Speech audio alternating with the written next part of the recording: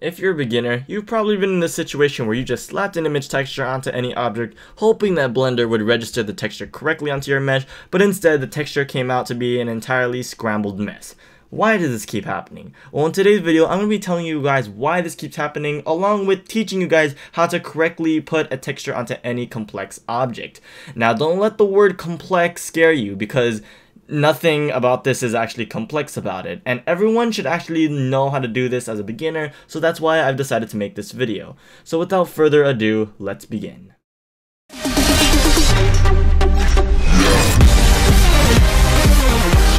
In this course episode, I'm going to be demonstrating using two different textures, putting them onto two different objects, along with showing you guys two different methods.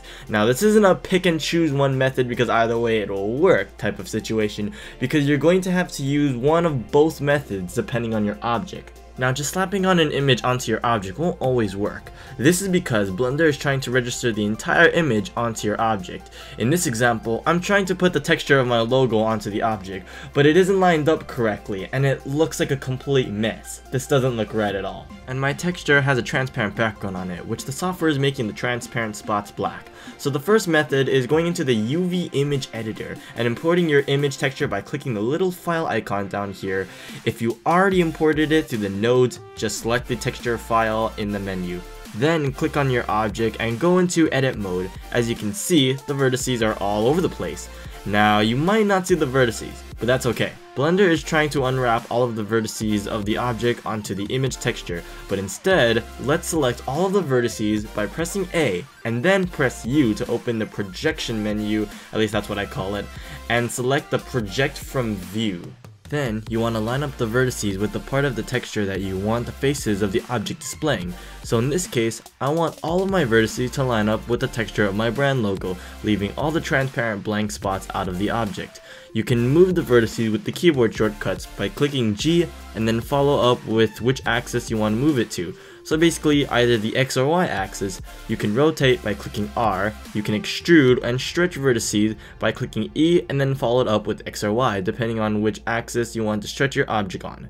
You can deselect vertices by clicking A until all the vertices are deselected, in this case they're not orange, and then right clicking on the vertices that you want to move. Now, this may sound and look like a lot at first, but this can actually take for anywhere from 1 to 3 minutes. And it's simple to do, luckily.